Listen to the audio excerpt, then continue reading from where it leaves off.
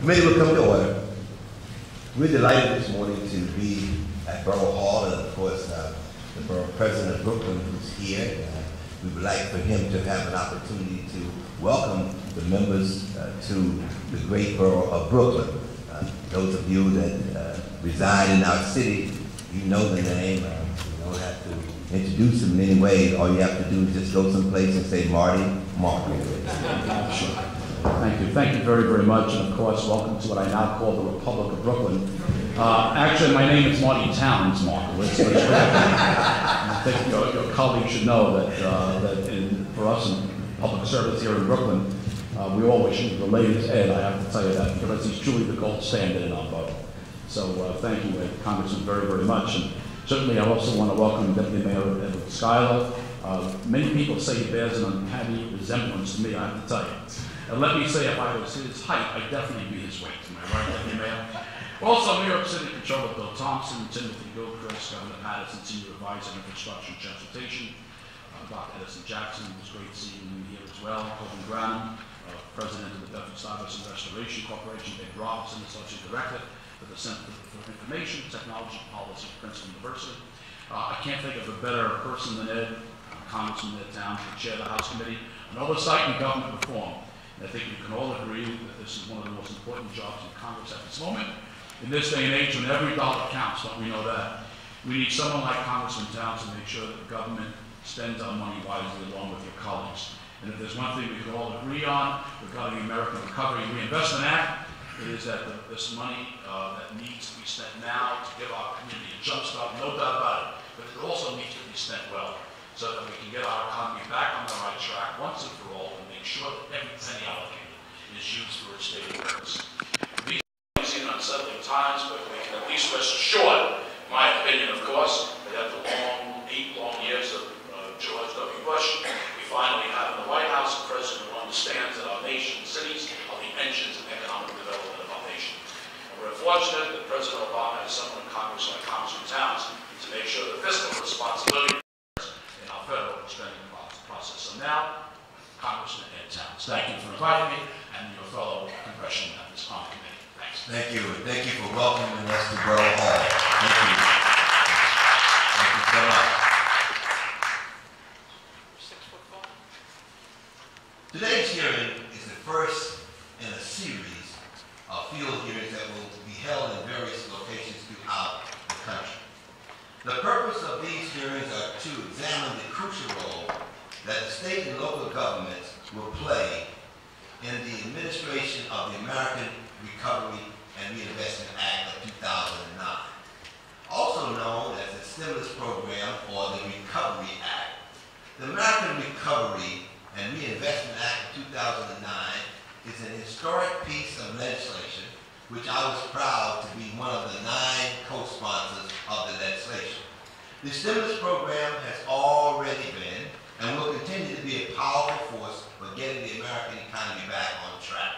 As we face the greatest economic crisis since the Great Depression, I'm especially proud to be here today in my district, in my home borough of Brooklyn, New York. Is the financial capital, of course, New York is the financial capital of the world.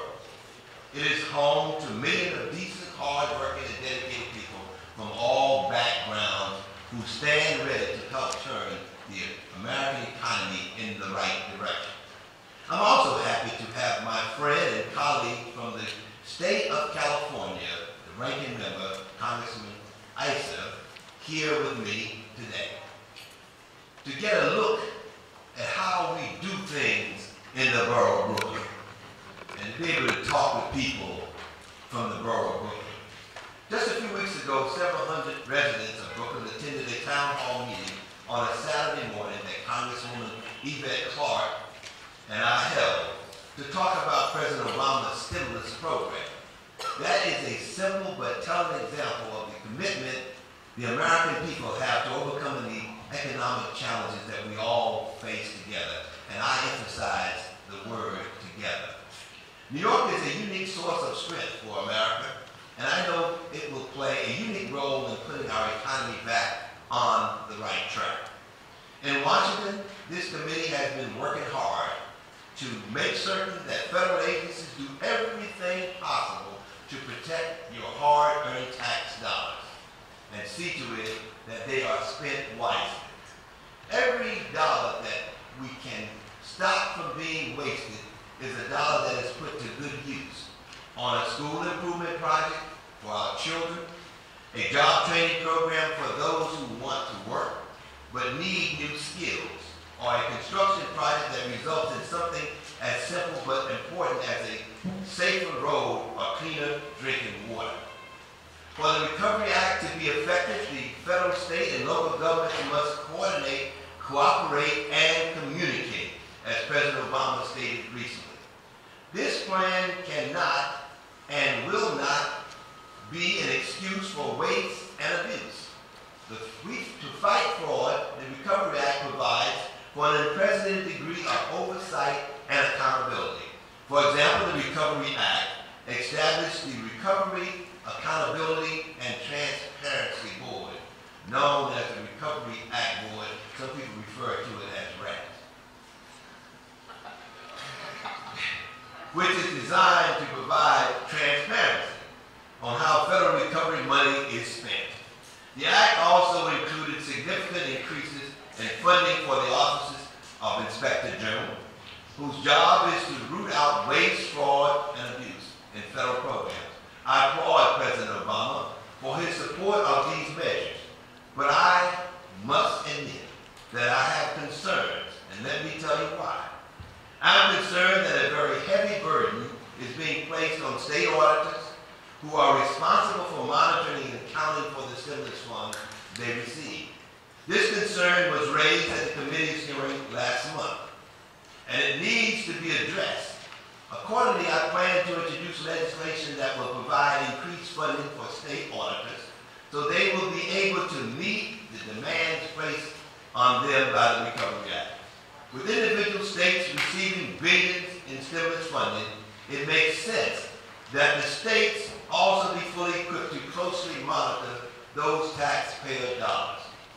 Not initially providing funds for state auditors under the Recovery Act was an omission that should be rectified as soon as possible.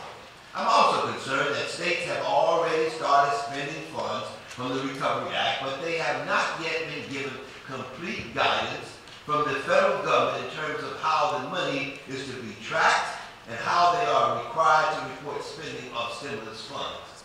Further, I have major concerns about the administration's primary transparency tool, recovery.gov. The fact of the matter is that recovery.gov is currently not usable. It's not a usable database where citizens can go to see how their money is being spent. I expressed this concern to the chairman of the Recovery Act Board when he testified before this committee in Washington last month. It is my hope that he takes the concerns of Congress to heart and transforms recovery.gov into a comprehensive, useful, and easy to understand database that will bring about true transparency. If he fails in this regard, you can be certain that the members of this committee will exercise their full oversight authority to ensure that he honors his commitment. Today we will hear from people who have been and will continue to be at the forefront of the effort to ensure that the Recovery Act is administered in an efficient and fair manner at the state and local level. We want to learn more from our witnesses about how the federal government is doing so far in administering the stimulus program. Where and how can the federal government do better? In short, we want to ensure that the federal government is doing everything it can to help state and local governments successfully administer the stimulus program. I want to thank all of our witnesses for appearing here today, and I look forward to hearing their testimony. I will now yield to our ranking member, Mr. Darrell Issa from the great state of California, for his opening statement. The ranking member. Thank you, Mr. Chairman. It truly is a pleasure to be here in the great borough of Brooklyn. I'm also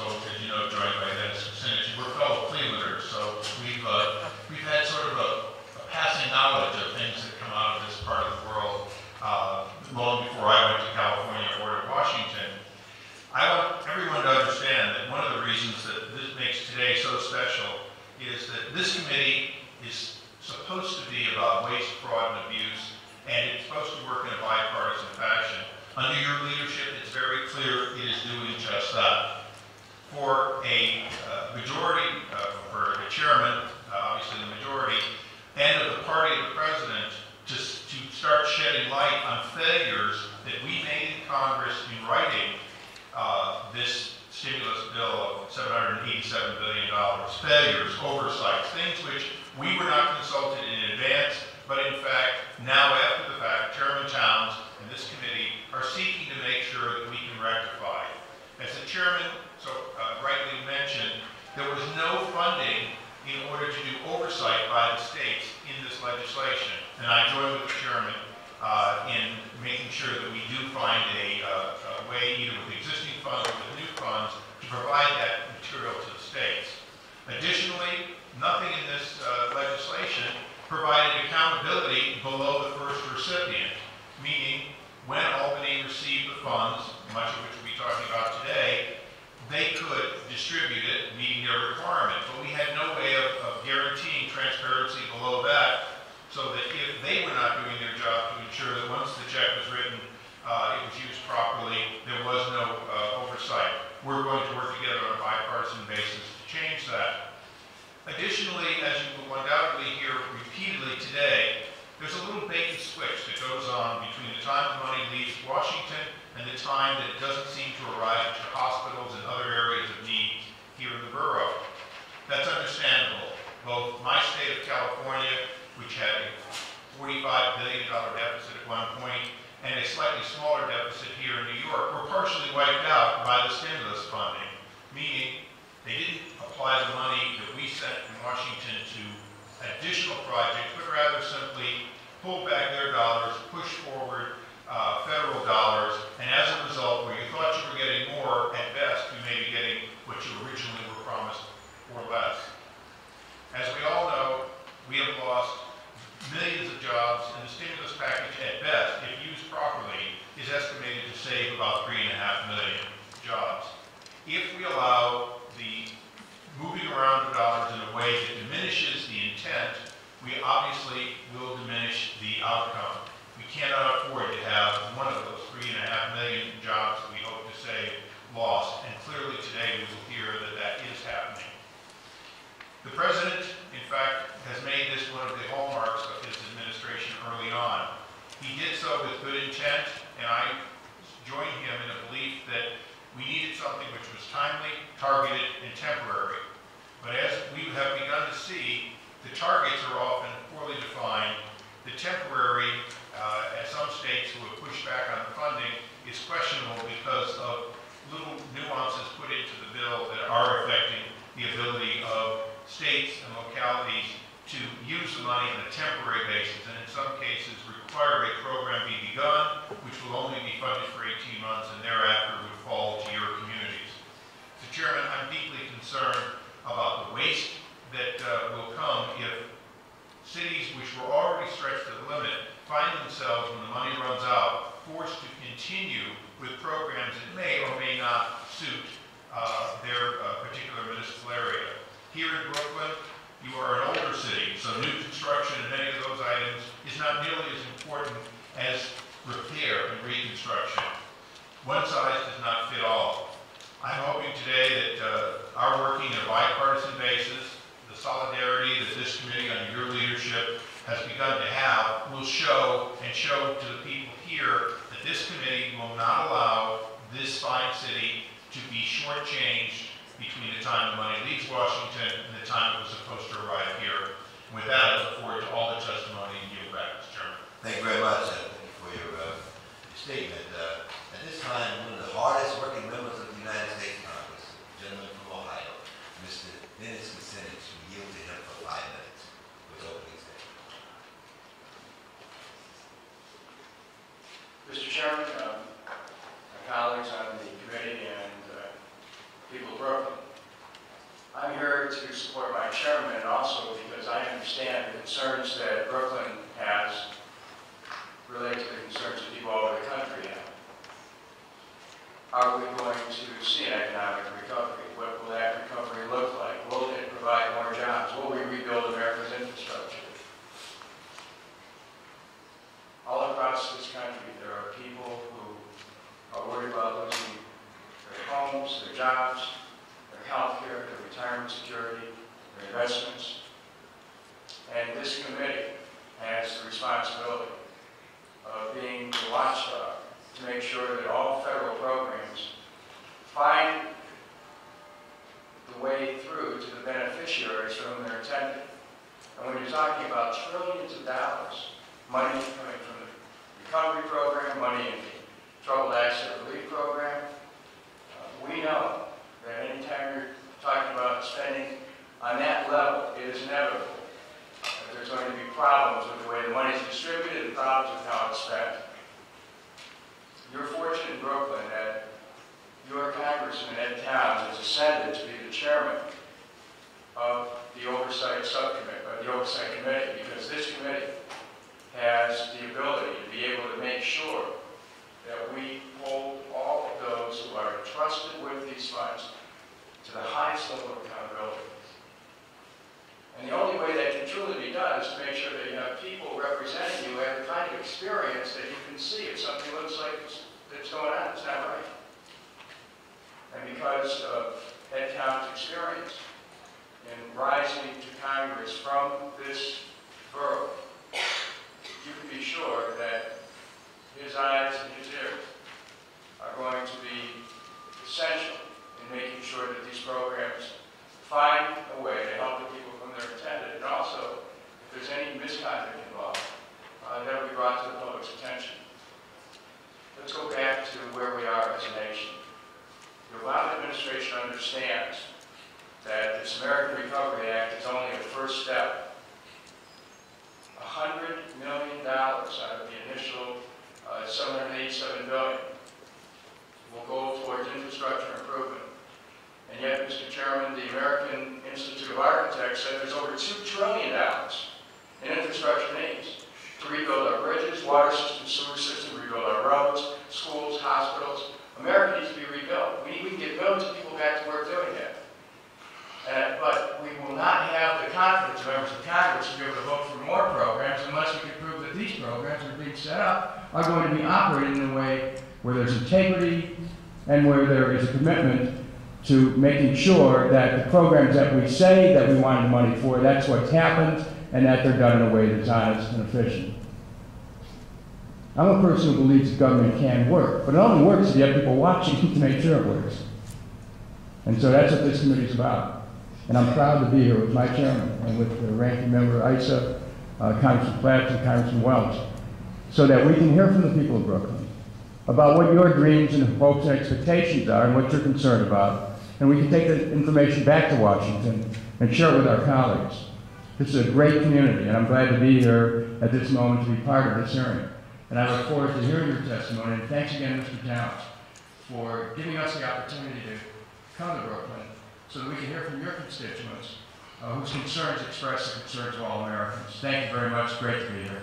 Thank you very much. Thank you for your kind words as well. I'd also like to recognize a person that I had an opportunity to serve as the ranking member when he was chair of the subcommittee, and who I had enjoyed working with. He's very fair, and he said that if I give you an opportunity to give me input, I do expect your output. So I want you to know that I enjoyed working with you and with that arrangement. I want you to know the deal still is on. Thank you, Mr. Chairman. Great to be with you, Ranking Member Issa, and my colleagues. First, it's wonderful to be back in the city of New York and the borough of Brooklyn. I know we've held hearings here for all in the past, as well as the school ball close by, and just a wonderful opportunity to visit a great city. I want to add my words of thanks to my colleagues, to you for holding this important oversight hearing. One of the most important responsibilities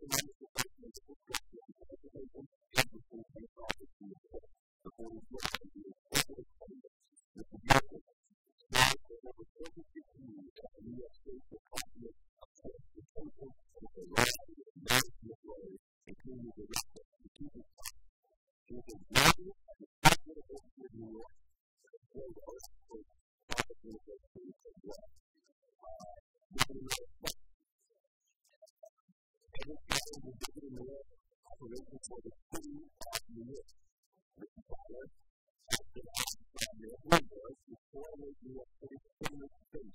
So listen, Mr. Fowler, the broad range of responsibilities he was between the mayor, Mr. Bloomberg, and managing the police department, all the office of emergency management, and the management of business, office of labor relations. Mr. Scott directly oversees several state agencies and departments, including the New York City Department of Transportation, the Department of Environmental Protection, and the Department of Sanitation. Coordinating the Department of Deputy Mayor of Operations, Mr. Foster, and the Deputy Mayor for Communications, and as the Mayor's Communications Director, Eddie Clark. He is graduate of Universal Pennsylvania, employee law school. Let me say to you, welcome both of you, and gentlemen, the rule is that we are 5 minutes to complete, and then after we'll see some questions, then we have questions from the security. So listen, what? When it's going on, that's the idea. When it's going on, that's the idea. When it's out, it's just something that the best tools to the place to connect.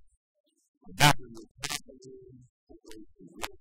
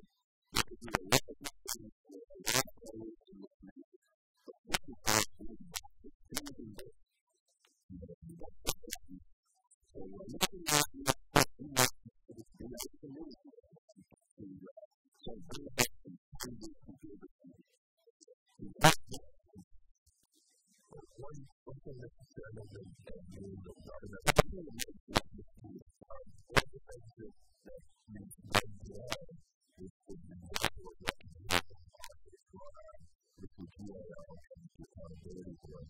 There's plenty of attention to this because of the way the project is classified. And there's some work where the view by IAQ is done well after a contract is closed, and the implementing agency doesn't have time to make this course correct. So constant review, like improvement, brainstorm, and the implementing agency, you give us the opportunity to move forward so we can prevent waste of time. And when you're open to the work, you have a very important step to provide for all funding to federal agencies and to federal entities for everybody, rather than not the direct application to state auditors or state governor's office to allow for very tight fiscal control or the mayor's office under tight fiscal situations for power practices or additional staff to help. So to the city, we have to bring in independent outside consultant firms for auditors, one or more to help us. But we're disagreeing with the funding to provide that. And federal government has funding to provide that something that first what we see is the other commitment of potential that we will do how to make sure that the kids will be fun so you'll start closely with the city of Wisconsin. They're very grateful of the people of the funds that were put in here for the legislation and each of the other ones in this time to make sure that we're replacing the experience is not we believe in New York that something is like this. It's not we need to talk about now we continue to do other programs that are part of it. There's much information on the internet and we want to find out public health to make to as much information as possible. We need to $50 million for this project for free and that operate in New York City. And the company is not for 34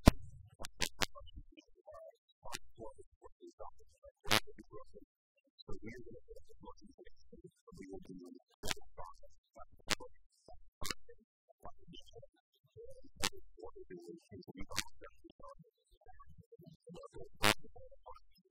We don't know what's best to do in the process of the process.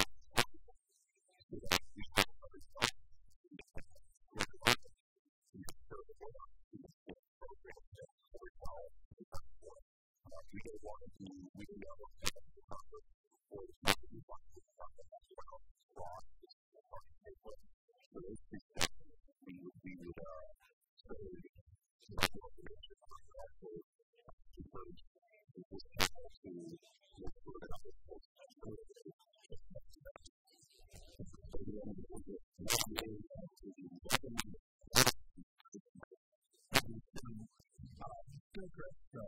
when you said rightfully so that there was no money in the stimulus bill for your portion of the deal of the oversight. You have to use a little bit because you said there was a lot of money for oversight on the government side. Well, I'm just going to look back to businessmen. So, bear with me for a moment. If you took $1 billion out of it, $787 billion, you put it into a very conservative $2 billion tax, maybe California tax-free, you make 5% a year. $1 billion would give you $50 million of income a year. If you just took $1 billion. The total allocation for oversight would be around $25 million. So you wouldn't get absolutely get on $1 billion in benefit per year. It's a very, very small amount. And very, very generally debating as an authorization question, certain staff members don't even have to know. So I'm very concerned that although it seems general from those of us who earn a little bit of money looking up, it's really very little relative to the time they're going to be asked to speak. I've got a couple of questions that are particularly good here, and I'm glad that the state and the city are represented. Mr. Gates, have you ever been in a meeting in which there was a discussion, or have you heard of a meeting where there's a discussion about how federal stimulus dollars could be used for already budgeted projects, which would then free up those dollars to be used elsewhere, state dollars to be used elsewhere, by putting the federal dollars from stimulus into that use? Well, I think there's a multi-part question coming from the city. as we move forward with, for example, transportation programs, in order to meet the federal requirements and meet the time frame, we have taken projects that were in the original programs that we created with the State Department of Transportation or the Metropolitan Transportation Authority that could not be funded because of the crossover run over the last several years. But we could. And no other question that's easy. Let's look at the transportation. We were on budget at the time that Albany was viewing the governor's budget. All those projects which are in the budget, which are now in shovel-ready projects, being allocated federal funds to do it.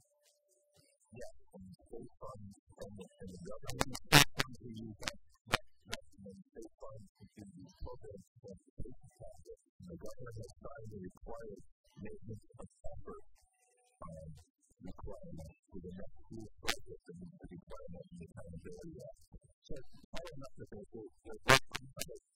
was a slowdown in the fall of state spending. The reason I said that because I'm talking about my wife, Grace Hudson, living in 3 blocks away, and she's watching her hospital. Not just for funding and funding to close, even though stimulus dollars are being allocated. And what she's seeing is that the total dollars coming in are the same.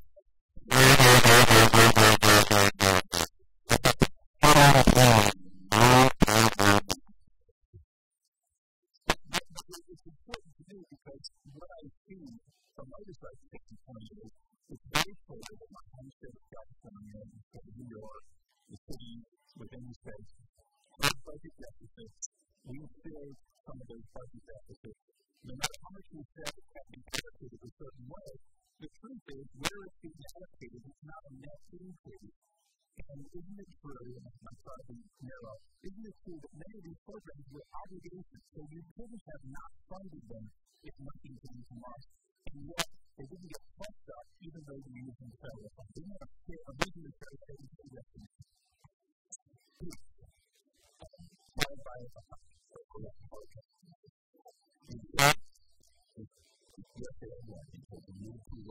You need to work through each one of the different programs. And the state had a very difficult challenge in that they were the first states to have to implement our budget 6 months after the recovery act. And to be fair, the issue is that because some of the questions have been how the assets was allocated to the budget.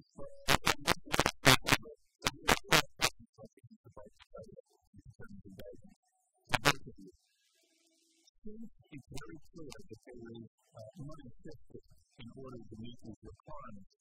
Isn't it fair for the federal government, particularly this committee, to do not just a recognition of where the dollars went, but a detailed analysis of the system that we're on so that as we see dollars heading far away to hospitals and we see dollars moved elsewhere, we don't think it's fair for us to know whether that stays within the healthcare system, whether it's diverted to other shortages. Are you prepared to deliver that kind of explanation over and above the mutual requirements to tell us where you spend it? Can you tell us all the system of the plan that is going on this month to do the other month?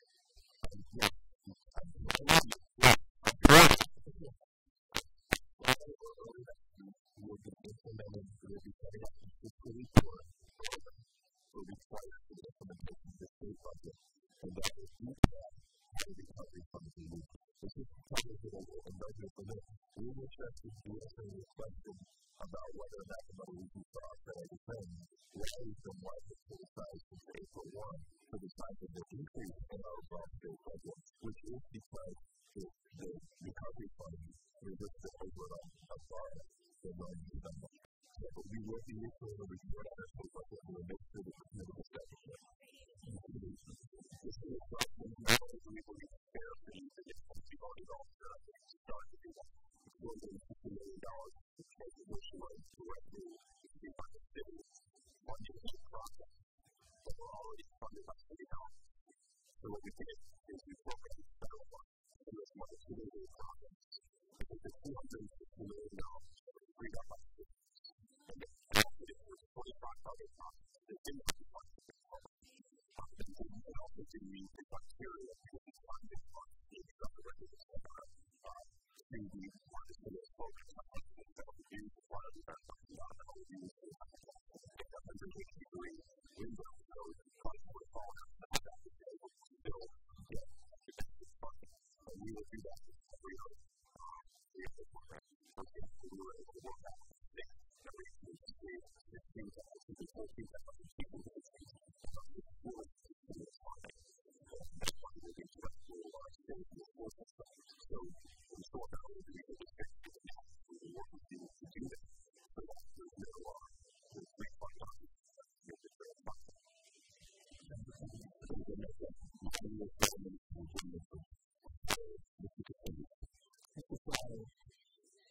How long will it take you to spend $4 billion? We believe we'll spend $4 billion over 2 years.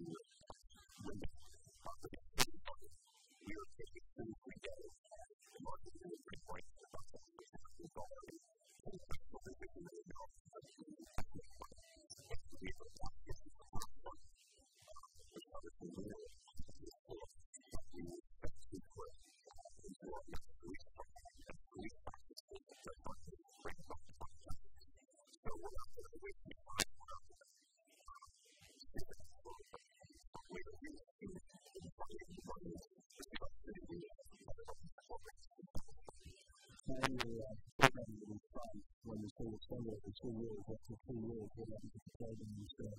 You see the money.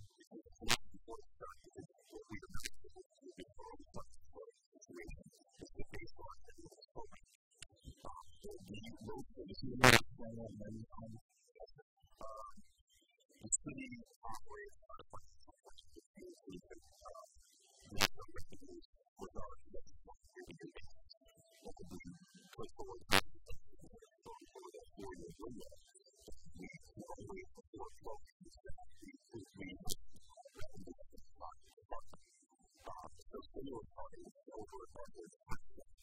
We can only rely on for the year or 2 with high. So after that, we will close this year out.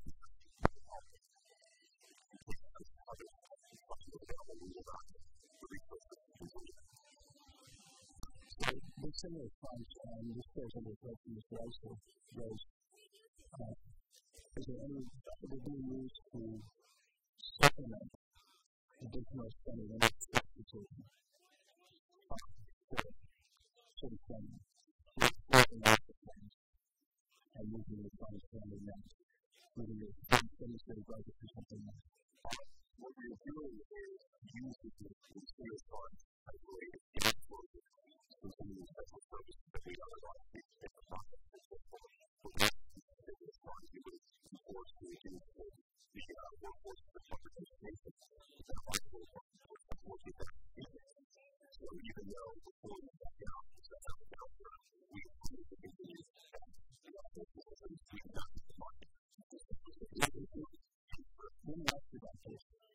The stimulus money is giving a $4 billion debt for helping you address $4 billion in units. Communication negotiated these numbers. What are the units? Are they more than $4 billion? Are they $6 billion? Are they 8 or 10? What are they? Are they $1 billion? Are they 10? Are they 20? What are they? I think you need to think about what our needs are because we can see places that we cannot use. We have been careful to make sure that the mayor for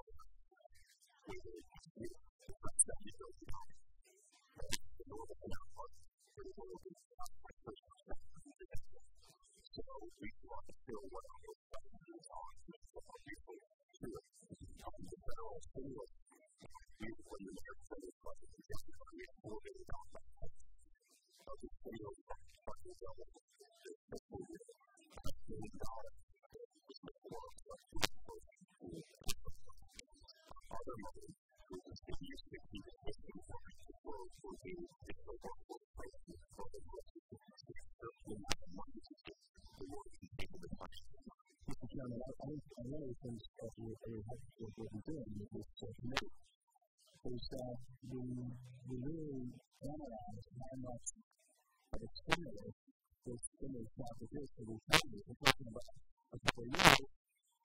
The implication is, and I think the expectation for the country is that, if you're going to stimulate something, it's stimulating something that happens over a couple of years. That's number one. Number two, there's no doubt in the U.S. and other states across the country are experiencing severe declines in their tax rate, which is creating huge years of demand. It may be that this stimulus program is just, it's just the beginning of setting the stage for a necessity of going towards a general revenue plan again. The first thing I want to point out is that according to the American Institute of Architects, we need over $2 trillion in repairs for infrastructure, something that local communities aren't going to be able to support. So, what may be happening, of course, and where they're spending that may keep a stimulus going and may find it greater if the federal greater package going to really move the economy like that's the ideal utility when we have no deal. So, if you get that right,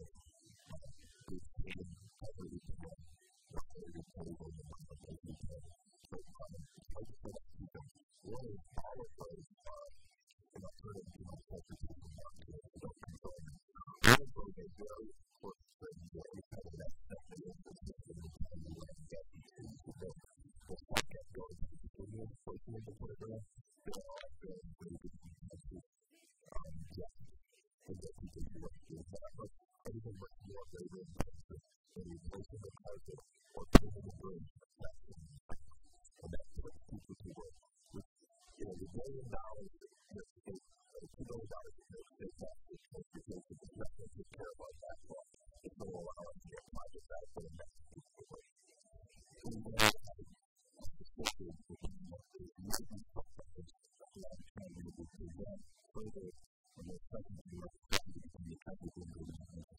We touched on that responsibility of the conversion of the technical technical tools and timing methodology to be important when it comes to job creation and pension measures, because I'm very good at seeing happening that creative and retaining the growth technology and the way we protect them for the growth. And we have to see from the companies from R&D, which are how to start those job numbers on the back end and think about what that is.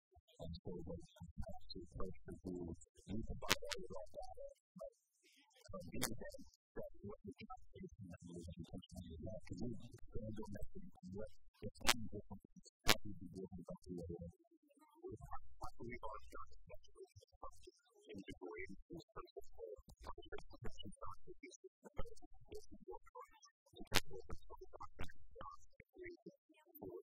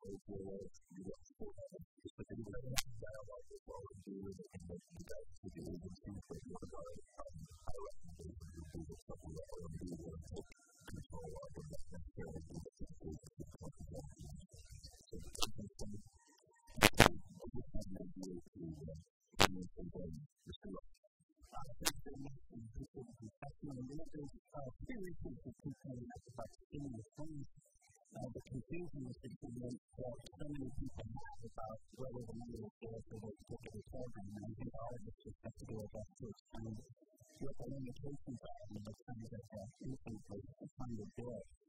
Secondly, with tax fraud, we believe on very good procedures to try to stop it from being taxable. And in the third issue, which we've been starting to talk about, the whole industry and the challenge in how to make it effective. Once you go beyond the category of the programs like the methods, how do you make it effective? And I looked at each of you, two questions. One is, how do you make it effective? What are the things that each of you focuses on in the implementation? And you started mentioning these projects which I happen to agree with. It's visible, it's labor intensive, it's consistent with the goal. But do you have some comments about that? And then secondly, how do we measure effectiveness so that we can make it so many countries can move towards corrections? Because it's got to be done from the living level, not at the Washington level. That's all I guess the feelings for growth. But on the state level, what we're trying to do is take a look by program to go through for what our measures are, the objectives to spend the money on measures and effectiveness. We talk a lot about transportation and the pandemic, so it's deadline. But for the water and sewer funding, or any of the other funding that comes through by formula, we're asking each agency to make sure they secure and get out of their website to public comment with the criteria of what are the type of water systems that are funded to how much potential safety energy conservation versus other issues and the actual issues and other issues to do that. We're also asking my the work goals and research development goals to do an energy program and put together this plan to how long ahead of time what their objectives are. One is the last that we do is measures to go through and do that. So we're not asking to attract structure for agencies to go back out and do simply what their measures would do beyond the gap creation and the gap intensification. Thank you. Mr. Scott? I think for us, that's one absolute factor, which is more oversight with every technique and more. So you'll find the first over to the projections before you do in terms of our department. We have to carve out the time, given the that our colleagues who have been here now, we have been working with internally as oversight to make sure that they use the real. Some of the programs lend themselves to efficiency metrics that are now that's potentially about $80 million in efficiency. We have auditors in place because it's been efficiency already, so that we can tell what the payback is for $80 million for the market. We'll be able to make sure we can start doing something that's like a profit and we're going to make the profit. She wants to make it good. From other places, especially workforce metrics, we'll be able to generate how many people we're training. So we are endeavoring to create metrics from the people who are training. And our executives and more challenge. So the exception that we want to do is make sure that nothing is done exactly in that agreement. What the administration has involved in the process is something which is worth money and things like that. We have to think about accountability and then maybe for people who are experts. Final question. What suggestions, concrete suggestions do you have for what we can do in Washington to make it more likely we can successful here in the U.S.?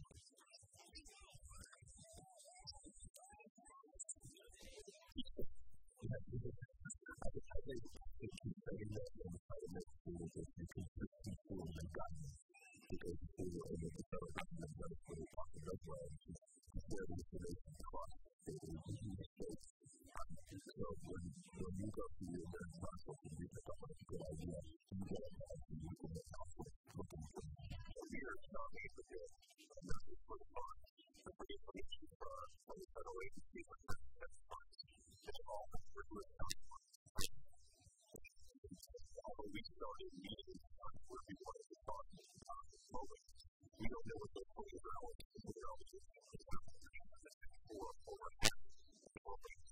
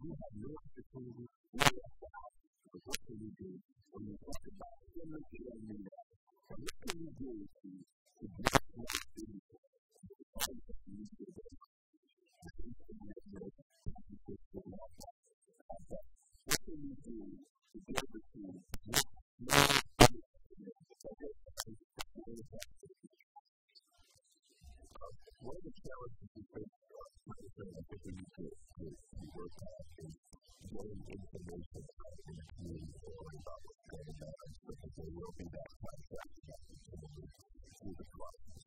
If we're moving as much as possible to be able to get in contact with the community, which helps us with the racing, but using the state of contract process, we at a state level, I certainly think we do a better job of getting that.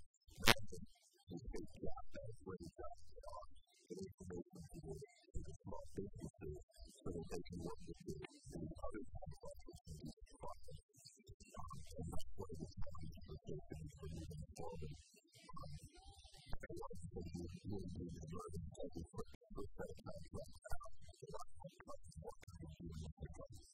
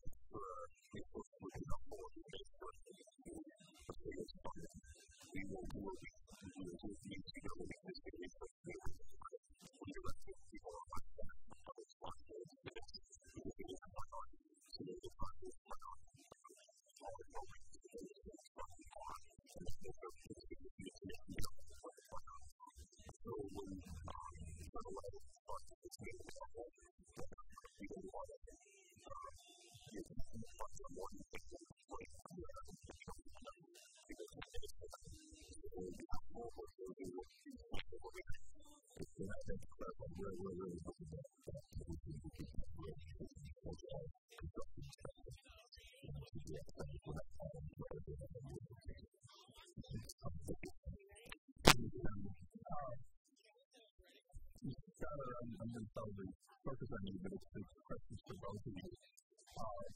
I happen to be a child of a child who's successful. My grandfather worked in WPA projects because for carpentry and technical, he was never worked so much as a carpentry job.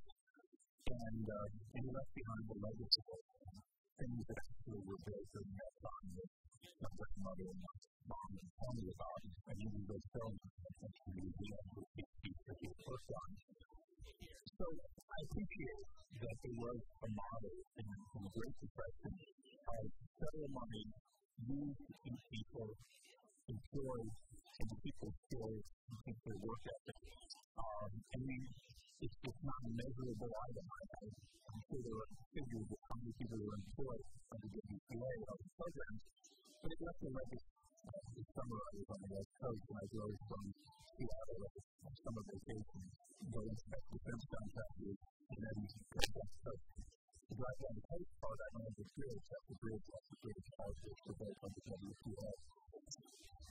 As a result, I think what's different here, the $800 billion is actually bigger than several years of WPA. And yet, if I read correctly, you talk about how many jobs it shows and so on. Isn't it fair to Scott to say that if you move federal dollars into things that you can fund under our rules, and then you move dollars elsewhere, that it's almost correct as when you say when you save 14,000 jobs, or in fact that money really went somewhere else and it created 6,000 jobs. Isn't that an accounting mechanism that actually give us a fair assessment? And in a sense, wouldn't it almost take just the number of, X amount per million is what we're going to create? Because you're in a position where the numbers you report are where you've used our money, but not necessarily where you've used the money that is freed up for other projects which may or may not be made in the country. I agree with your assessment that this is a very good way to get after topics. On the construction side, it is by far the simplest because you do it all the time to see projects happen.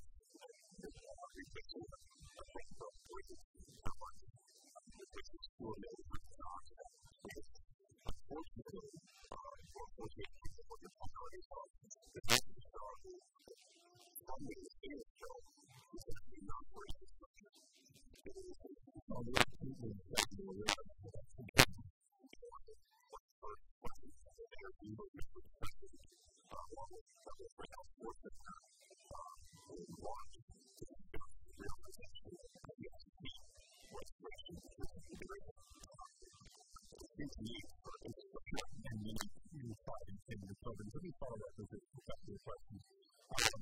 For all those potential contractors for any project stimulus, because in many cases here in New York, in my own state, California, really what you have is a group of projects that you're already building, a group of projects that you're able to fit or do as a stimulus. In a sense, there's really no new work for a contractor. These are two tools which, before the stimulus, may or may not have been funded. And now that the budget stimulus, instead of a $10 billion, $15 or $20 billion cut across the board in the state, you're cutting less. So, from the expectation, shouldn't the expectation of contractors be, well, it's not going to be as much of a down year because New York was able to deal at a state and city level with its shortfalls. So, realistically, don't look for new work. Look for less reduction than you're otherwise would have had. And as a result, put your expectations reasonable, but there's not a bounty of new opportunities. If anything, it's going to be able to correlate with it. That's fair. It's enough way to put it.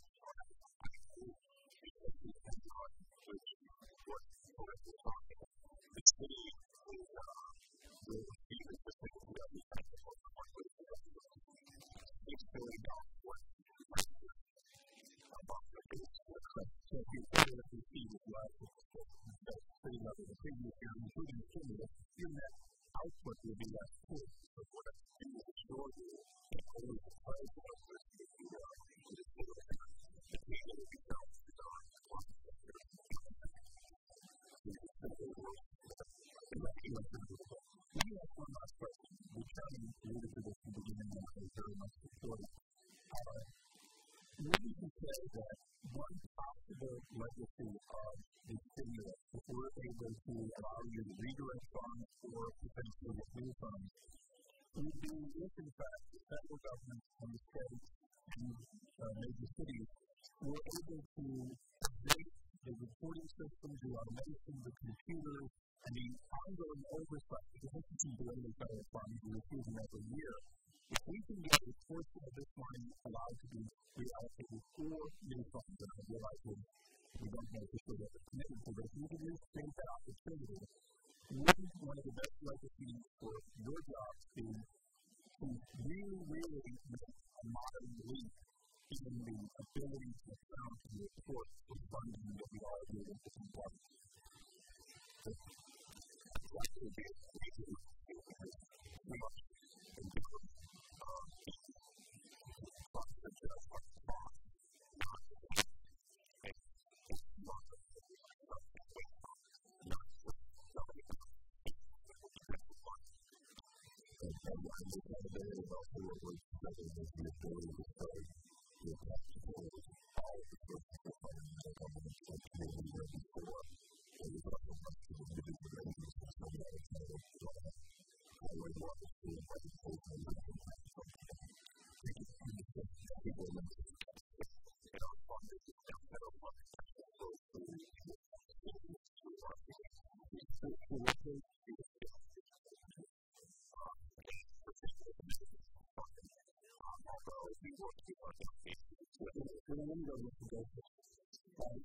how much money has the city invested? We've been spending about $1 billion so far. And what do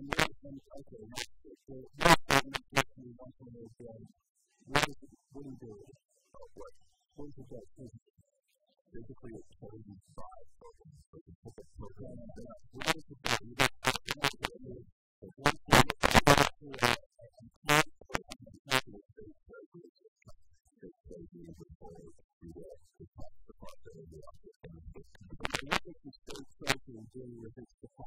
What happens to that money when it's so paid? Do you invest it very fast, or is it invested in bills, securities, or the money for shares, and the money for cash flow? Or is it sort of goes back to that and takes a program that you catch back, we go back to the funding that comes from the state program and go out to the locality. So we're going to have to look at this now that too many things come quickly back. So some of the money that's coming from the federal government really from planning especially when we make that kind of money, right? For folks who are giving back on the reimbursement of community, so and we spend it in federal money budget, but the reimbursement that you have to have. So what about the other folks who are out there talking about that is the ability to grow back to so you spend all the federal dollars and really choosing to make the Reinvestment Act. You're just putting reimbursement for every dollar. How much of the money are you not being reimbursed for that in effect you are getting money and then you're going to spend it after the fact of the fact? Because you are, I mean, you're going to do it.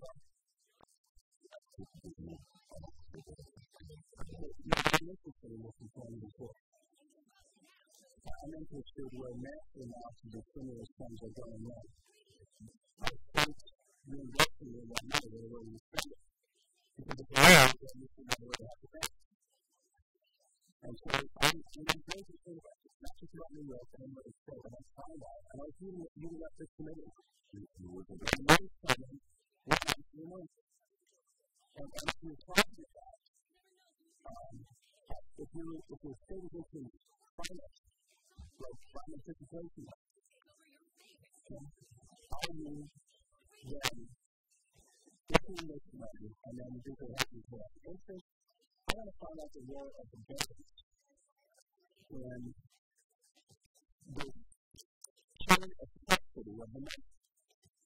And I would like, in any way, not just in New York, across the country, other banks in any way, benefiting from the federal dollars that are coming in. And the money is not being spent, it's waiting to be spent. You just, there's no question on the way, there's how much money will be spent for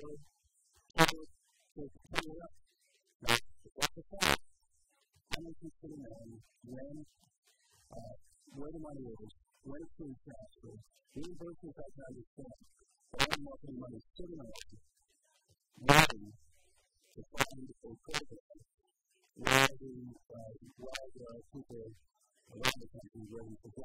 So if you can give us any information, we'd be very good.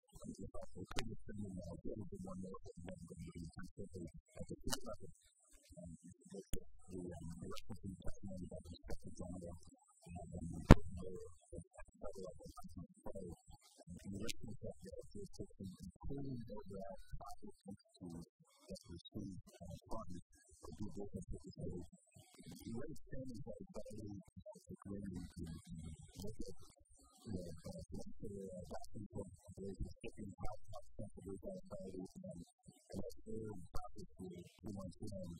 That is what we're going to do IT efforts. That's why the stages have separate existing working functions. What we've done over there is what we've done in that notice.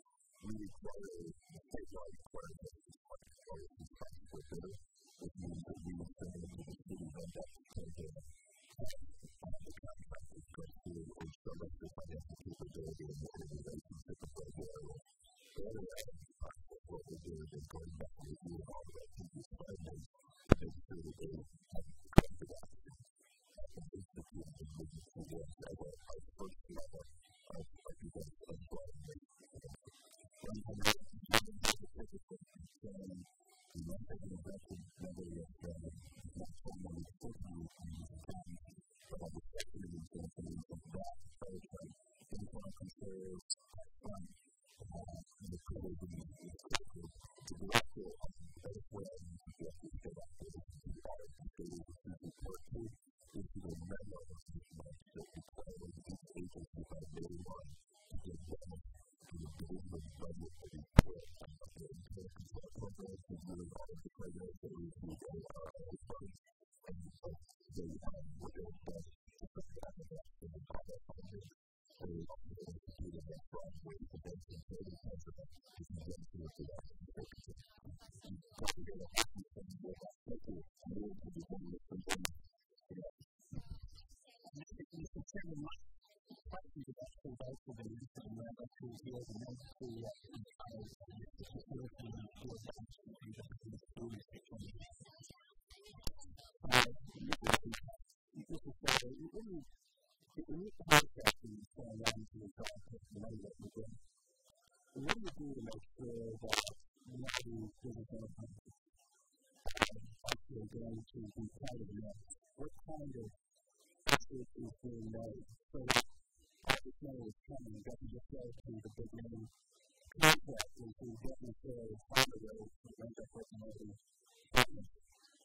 We have existing programs for our bodies in the organization here and all the years for that's what but I'm familiar with that program. What kind of effort is being made?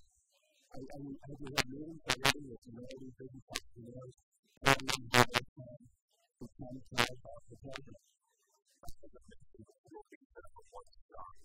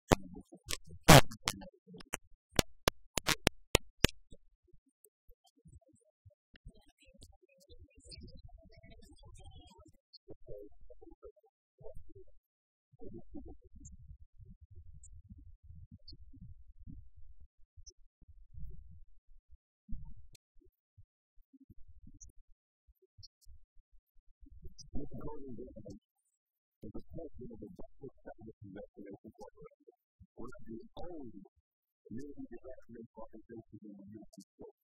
Restoration owns a massive 300,000 square foot commercial and cultural space that provides services and programs in the areas of art, education, youth education, workforce, development, housing, development.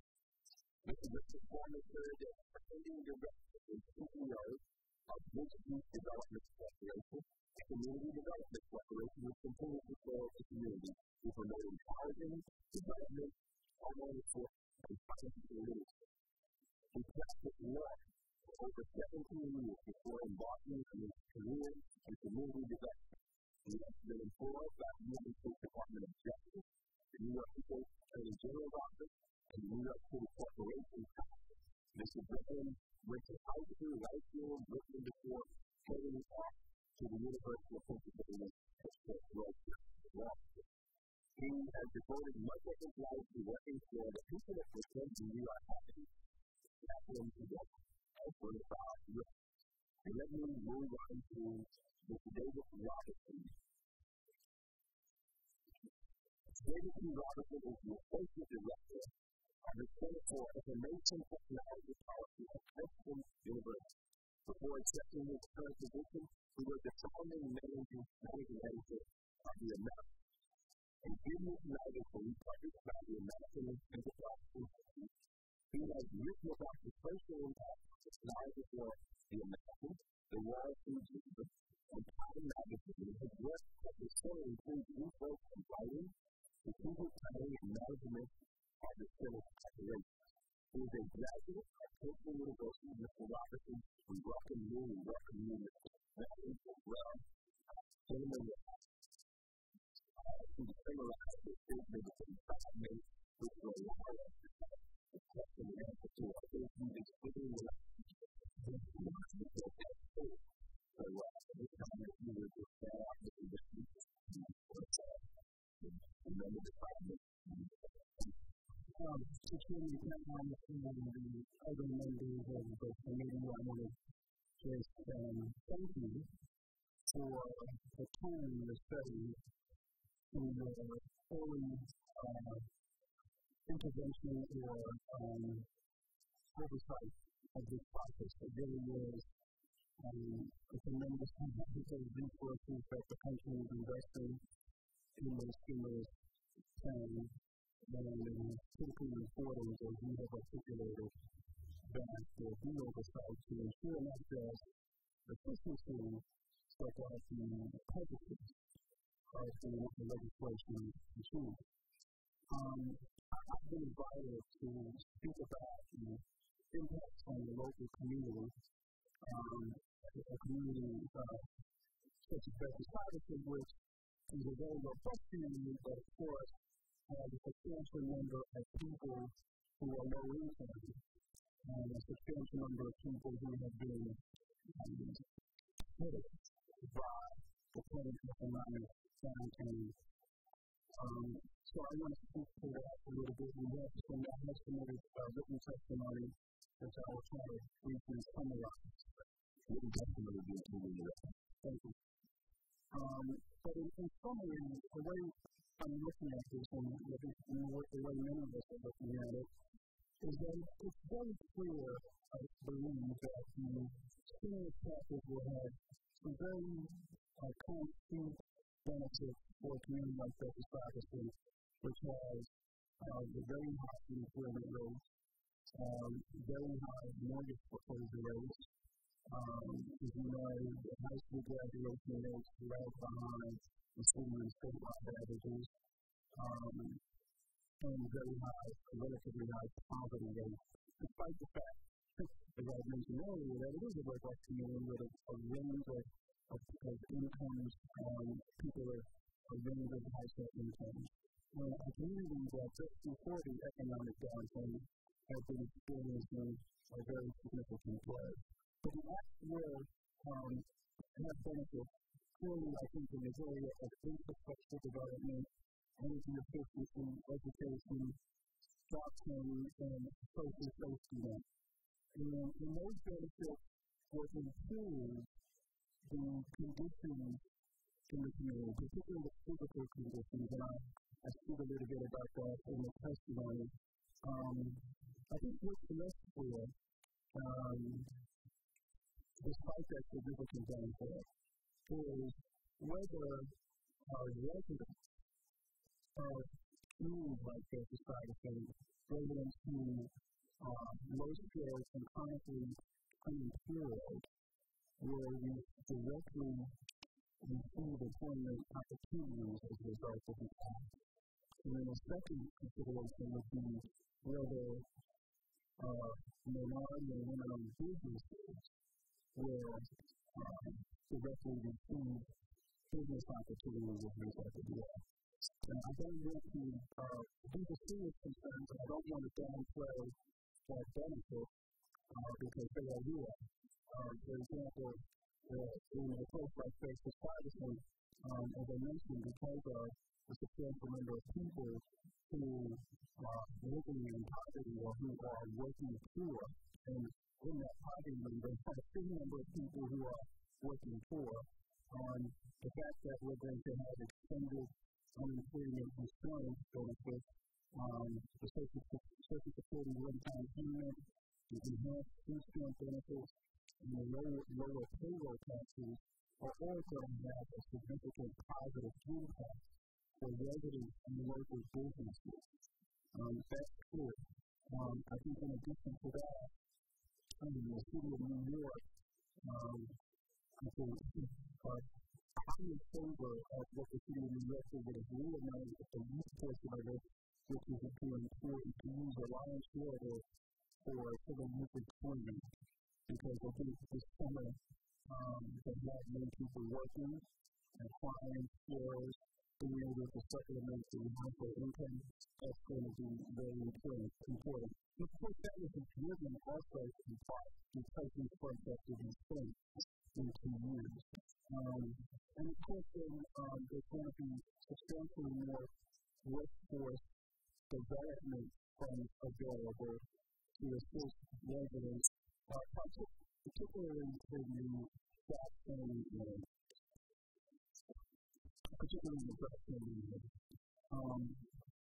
Other benefits as it relates to the physical conditions in the community, for example, one of the projects being funded by the city of New York, one of the transportation projects, is the improvement of a commercial corridor in Central Brooklyn along 30th Street, where Your Honor's office is previously located, and that's going to result in new sidewalks, new signage, new street furnishings, new trees.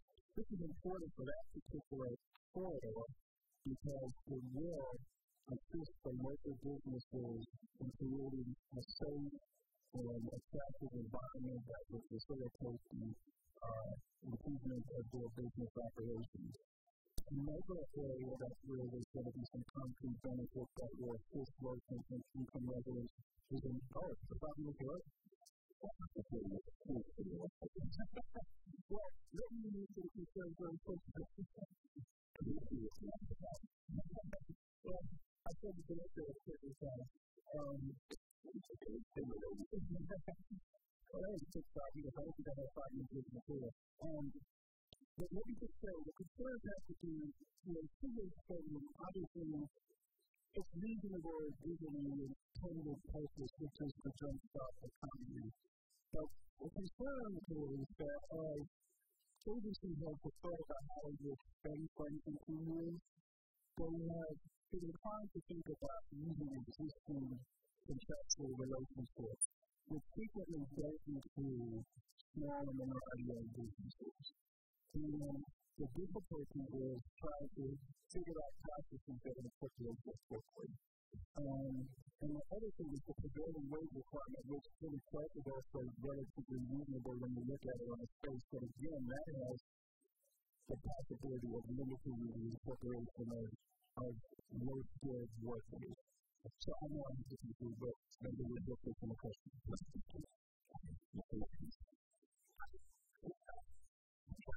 Thank you very much for your invitation to appear here today and be promoting this important hearing. So I'm here to help you if I can bring some of the important questions that have already come up about the oversight.house.gov and beginning to the stimulus as best as possible. Information technology can make recovery advantageous more complex than any government project has ever been. Government transparency means making all public information available in a way that is useful for citizens. Because we are starting fresh with recovery.gov, there is a rare opportunity here to get this right. And what might it mean in practice? First, obviously, transparency can help government institutions to become more effective. Where there is fraud or abuse, public attention has problem solved. Where government is working well, that is inattention can build trust and confidence in public action. Secondly, transparency lets people, lets individuals put pieces together in new and unexpected ways. For example, the best conjuring up contact while being driven as Washington, D.C. technology officers that encourage people to take advantage of data feeds published by the city and inspired citizens responded by building a dashboard and maps that shows local demographics, translate business and climate information all on an integrated website. The same tools were used to publish recovery-related information, such letting us highlight the benefits of stimulus funding brings to specific communities and by extension to good work at state and local officials across America. Thirdly, transparency can let individuals and businesses spot the economic opportunities that are available to them, helping not only themselves, but also the economy as a whole. The Recovery Act creates so many possible grants, contracts, and loans that it's tough to know these opportunities for parties to really make the most of it. There are the competition in many different ways of finding out about stimulus opportunities. In each case, you need institutions. Whatever public data is reported by states or agencies, we need to make it easy for innovators to get their own complete copy of that data in a computer-friendly way so that innovators can develop new tools.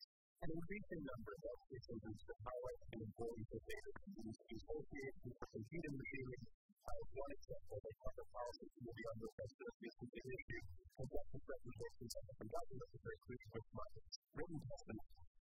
The most recent, as has been discussed, the most recent and detailed information about transparency for the stimulus recent was April 3rd memorandum from OMB. There are some good points, but also a concern about the hundreds of billions of dollars that will be spent by states. The report, they report that at least initially in this guidance, the recovery.gov to be able to help that money was sent to a certain state and then to a locality, but not what ultimately became of the funds. For now, states will decide how much detail to reveal. The longer-term picture, though, is less clear. OMB reserves the right to require reporting at all levels of trouble rules, how will they use that power? Uncertainty about OMB's intentions leaves states with some tough choices. Just as the federal government is doing, state governments may wish to create new infrastructure to expose the details of the recovery of spending to public view. But any new system that state supports won't just turn out to be a risky investment. It could become redundant or even obsolete if OMB later decides to centralize and standardize the nationwide reporting of the information. Ideally, OMB would either collect detailed information about state stimulus spending itself, or else set a clear and public minimum standard at this point for each state to follow.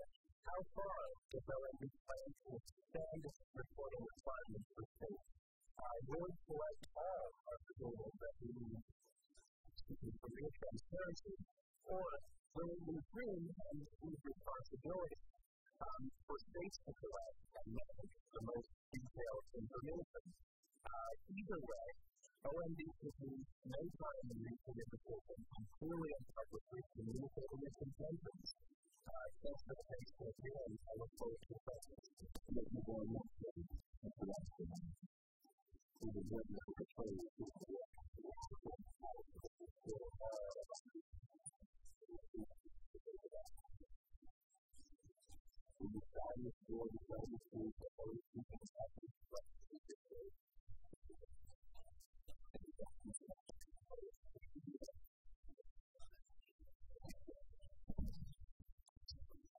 follow that through outside ministry, state management, and court staff. The impact is moving to the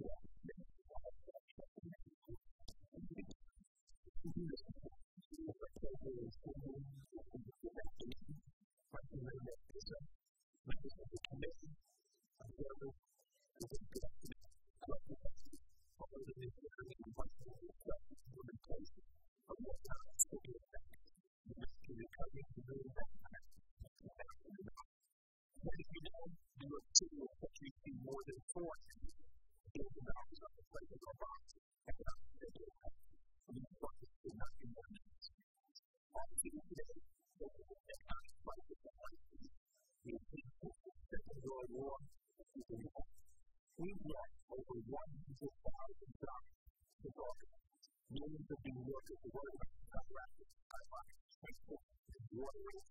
It's the force of the city of trouble just to make it. This market stimulus package is certainly being seen as a tremendous opportunity to create jobs, both for our present economy and to offer relief to our city workers. We should also look at the distribution of these funds as another kind of opportunity as well. The opportunity to put in place a blueprint for what we need transparency and accountability reform in the city government. These reforms are what we do. In fact, what we'll say here is my tenure as city control, and the clearly called in city agencies to improve the all too often opaque process by which taxpayer funds are dispersed. We look forward to that restriction for our fall of this administration to immediately implement transparency reforms of the city industrial development. The agency with the most economic development to disperse the taxpayer funds for our businesses. Economically important for our storefront needs to start the right line on the selection process of our years of business and new letters to deputy mayor Weaver and maintain the total recommendations towards that goal. Too much of that, and skip over that. We must avoid and skip ways with stimulus funds and ensure that job creation and salary criteria are clearly laid out before funds are dispersed. We also refer to use good government principles like openness, transparency, and accountability for all our workers who control it. Let's hear how I can introduce a new online application that for the first time in our decade express online real-time payments or real-time data of the payments from the state. Lots of options in 2002 on specific everyone is conducted and posted on my website. And today, if you save over $248 million in savings. In keeping with the principles of good government, I believe that before a single stimulus dollar is dispersed, we must first and foremost ensure that these funds are accurately accounted for and that funds are clearly or carefully measured and monitored. This is a job that will require people to be taken by the authority of my office. The part of the role of the controller's office is to ensure that all funds are accurately and transparent. And this responsibility will take care. And it may be that my office is also responsible for approving all contracts and agreements between the city and the committee vendors. As a controller, I pay close inspection of these contracts as my audit, and this new focus is saved up in the notes.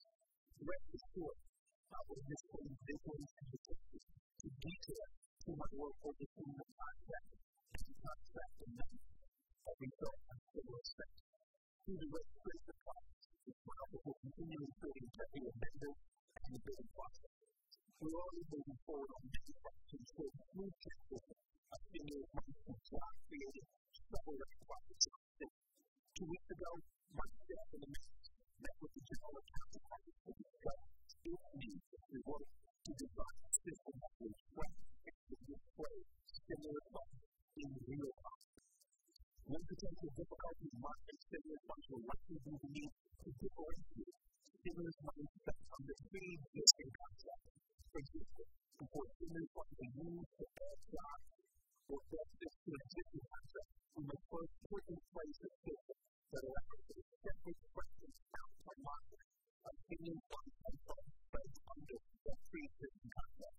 This will further be achieved. For example, the city already has in place strict contract systems that we review and detailed procurement rules. In this, we have to move quickly. We also conserve above all the transparency that will, by its very nature, help ensure that taxpayer money is spent responsibly. Under my watch, New Yorkers will be afforded this right and will be able to invest how, why, when, and when their hard-earned tax dollars are spent.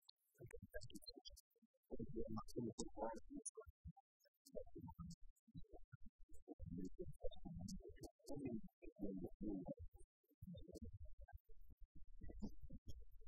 In a recent article, you could look at the radio station. These regulations continue to have an effect on the rest. Some regulations are needed to be studied in real estate.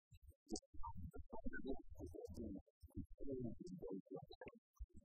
That is an excellent question, Mr. Chairman, as I'm sure you can imagine the answer was called for a great deal of detail about the particular one, but I think the bird was a big breach of the line and involved where one for my colleagues know as well. The bird's eye view is that many laws that were passed before the internet have unintended implications that are impeding the use of the web by government. So, for example, if you have a group of citizens collaborating on a website, are they affected by policy committee? Or if people are going out on online control, because that is people with reduction issues. So, I would say there are probably two levels on this that will be addressed. One is the administration to what it can for executive action or attention to what it can. But I think that Congress should look at the list for long list of more than 20 different reasons for federal regulations that need to be violated. And think about laws that would cover them. We so maybe in the case of the web aside in favor of some clear guidance that is on activity. Thank you very much. Really good job. Okay. Making the difference in making things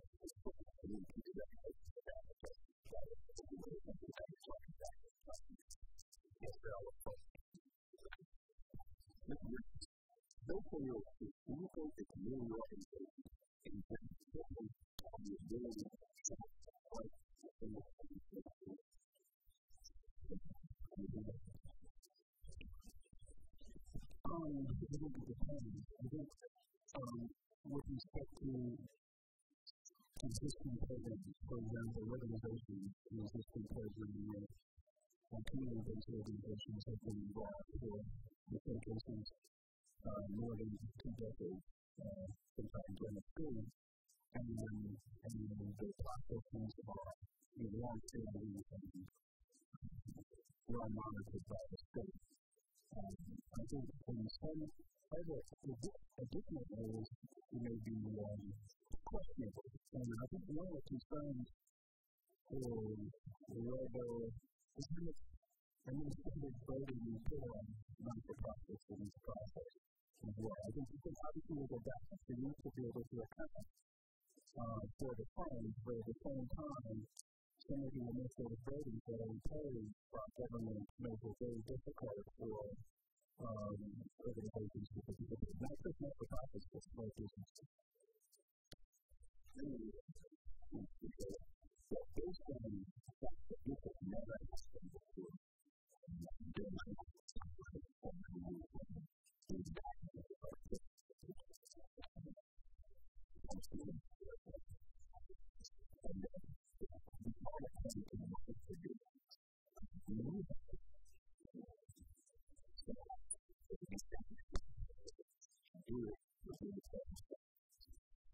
I believe that what we have to say in this kind of environment to be able to monitor and to see the justice. I think that the changes that have been made over the last 7 years, the growth in use of technology, some of the foundations that we've established for the record, as well as new databases that allow us to be able to do that.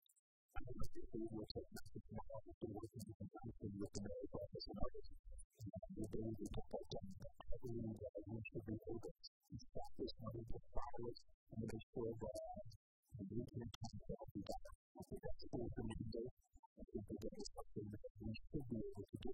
And so obviously, if we continue to do that, I wouldn't be able to make that work.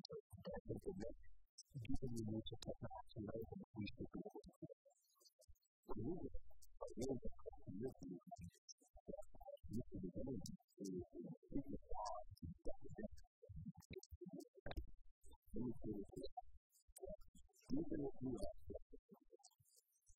what do you mean to do about 55 people?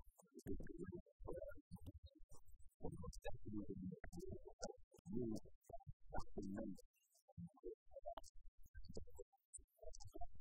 A lot of money you can use to really get into the positive way. Instead of doing that to somebody.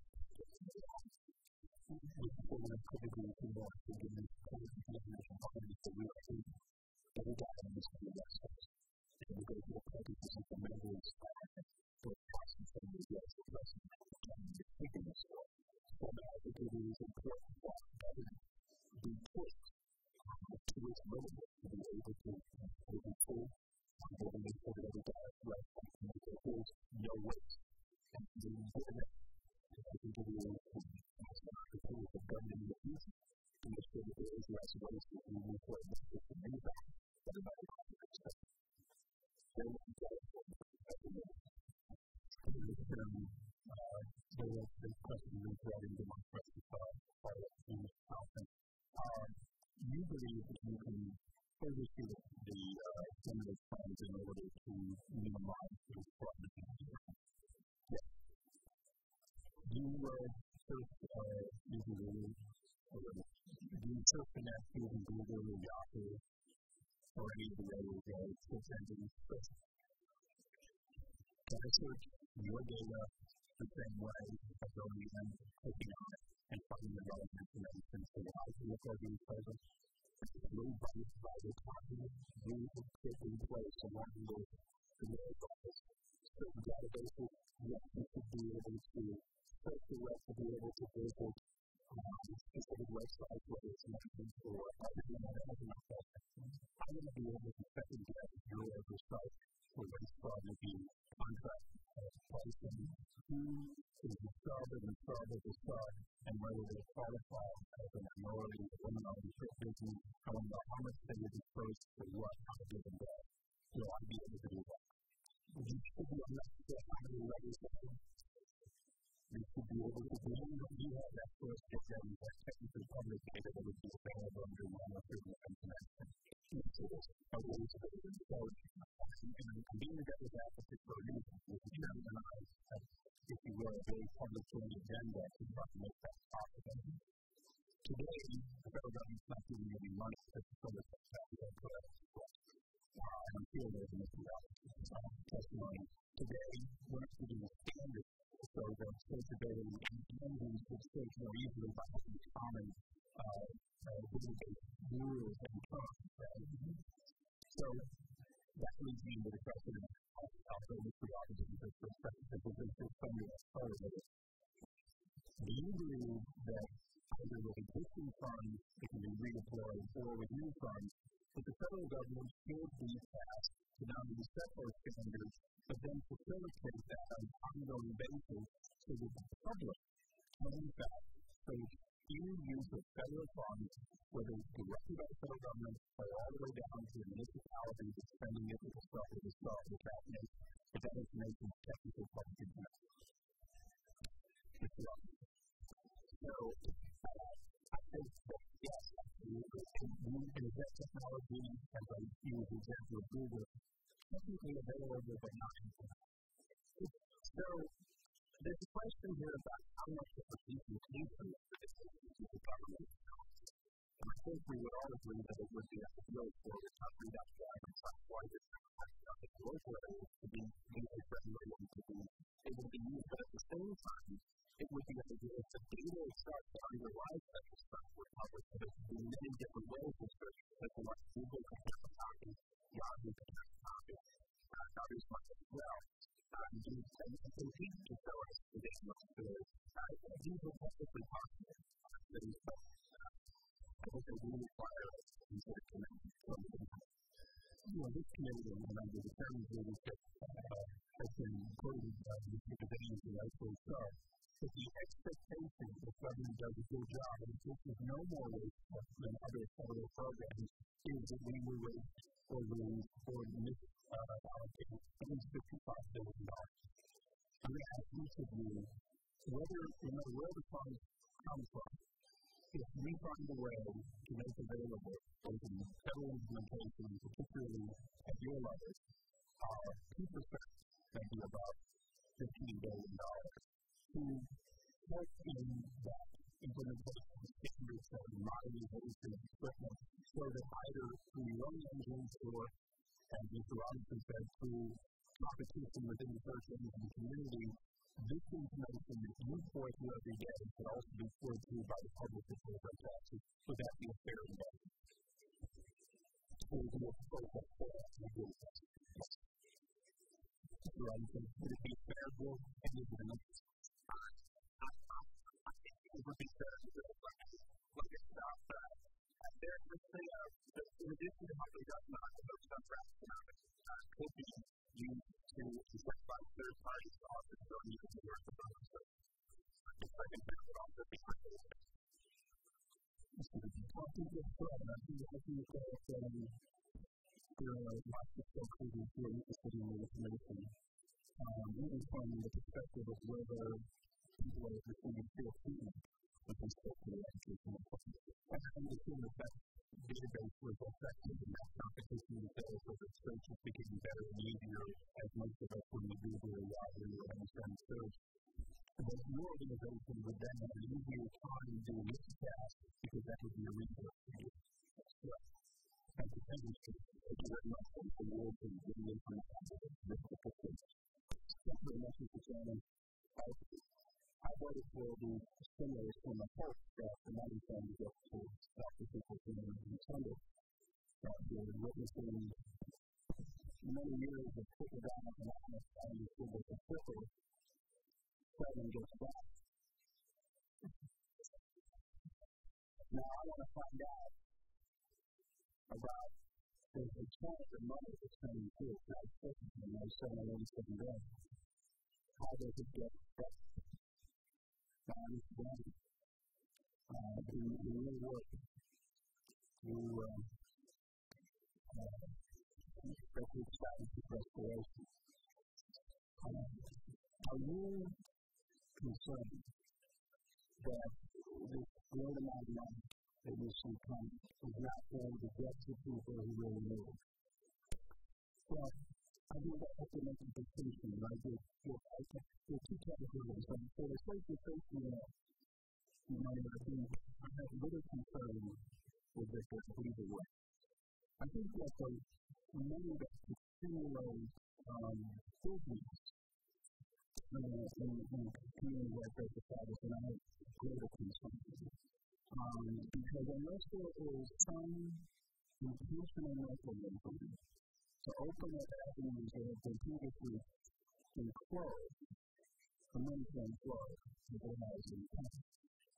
And so that's the major concern. I think one of the things is that we want to break away from putting from having the proportion of funds that go to universities, funds that are subsistence, and have a greater amount of those funds to funds that generate enterprise and work. Mr. Johnson, would you agree with that? I would say that it is making sure that things don't that's the point.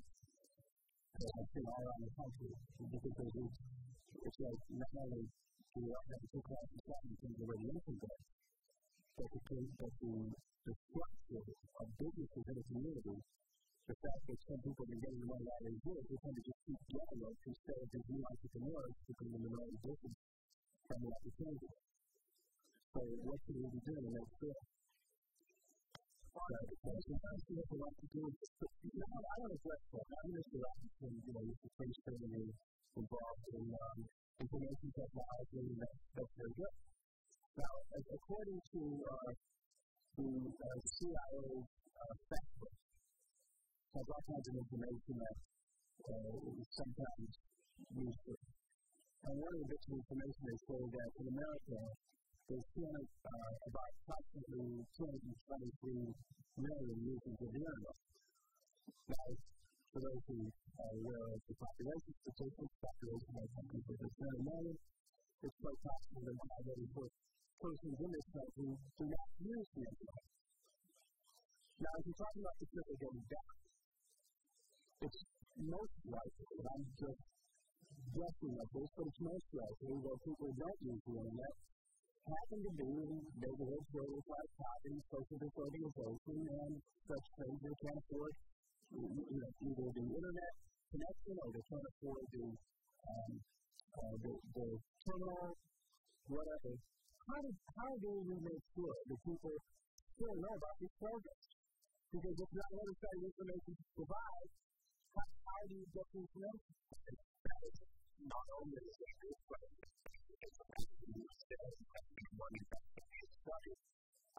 I would say that the reality of not using computers in the classroom, sometimes in some programs, in Maryland, publishes one computer in every classroom, and that's for the people. And we thought at the time, there was only one, and all the students using 30 students using one computer.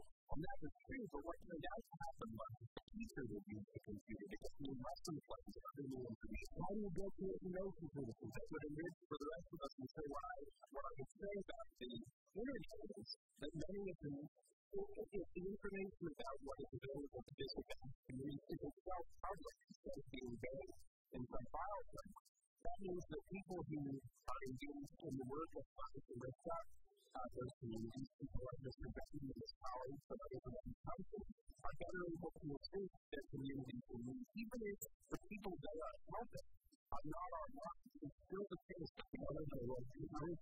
Thank you. We're graduating on Mr. Chairman. I just want to conclude with this. With all this money being available, it seems to me we should be able to hire people to knock on doors and try to provide programs for the people. That's all.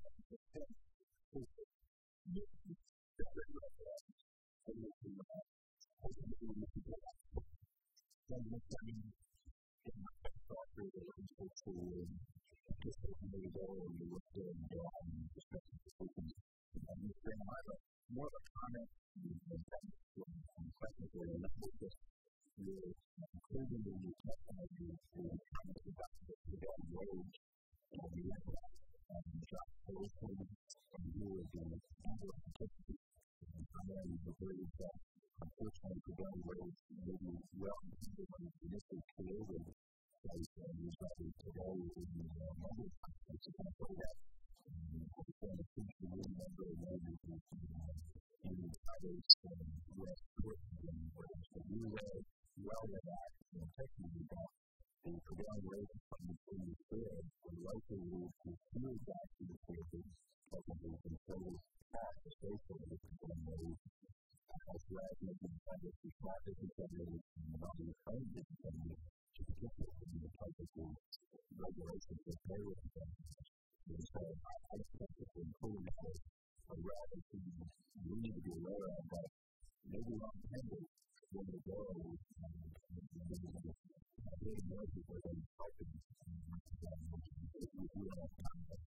I would just say, somewhat inclusive with the number of citizens today, and really done anything new and family as well, but on the other hand, there are many causes that are getting down in communities like local services that would not get done if the way was required.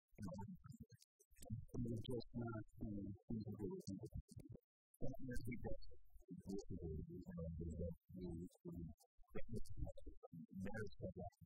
know that people don't put these in the community to come out and do them. Basically, including Ms. Robinson, what would you think on your written testimony just to concerned about administration of guidance that's not saturated by the state and city officials and police and what do you feel is the grand still coming on the administration of guidance to state and guidance and the recipients of your funds and the platform? Well, I understood in the earlier discussion from Mr. Gallagher in the state that the guidance is completely happiness from this variety for the different systems.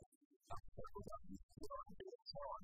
And I suppose that is cause for conflict at the same time. I think part of the reason that there hasn't been contradictions and that it's been very changes and the steps that we were given to understand that really sort of makes things absolutely clear.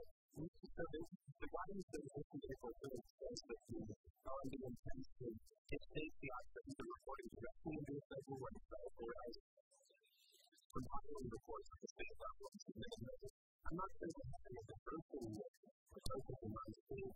I'm not sure what that is necessarily traditionally uniformly, but in any case, the question of how the rule is submitted is only half the process. The other half is what data do you have to submit? And on that, I guess the guidance that was released on April 3rd is less than totally received. It's clear that they intend to require some additional information besides what is presently required in the future to talk about expanding the reporting on it. But the question is how far it is and whether or not when they get this expanding it will still be the case that we need to increase the time from the full because the R&D guidance or the R&D requirements still go decent. That remains to be seen. And we feel that we can possibly negative show that in reference to the written impact supposed to be the job function to listen to how it is to get that money from the cooling systems and then much less compared to the usual complexity that it actually was. It is therefore an additional information that is information from the years for me it's interesting that so that's exactly because we need to get right sooner together together and uniform. One is just absolutely one concern about the lessons of investment. The other is a wait and see attitude where the state says, I don't know what our ideas are. It's for our way. We want the money to be and either way, all of these have been decisions and hopefully if it's going to be uniform to all of these things that are going to be certain from you rather than we have to understand what to do up into it. Thank you for the wonderful talk about the way the way I think we get through wait for who do it. We're doing that.